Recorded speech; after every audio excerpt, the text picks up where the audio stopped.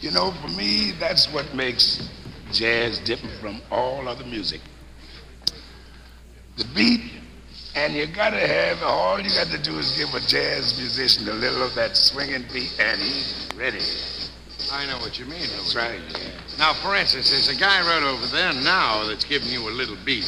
Do you dig him? Who's that? Gene! No, look at you, Gene!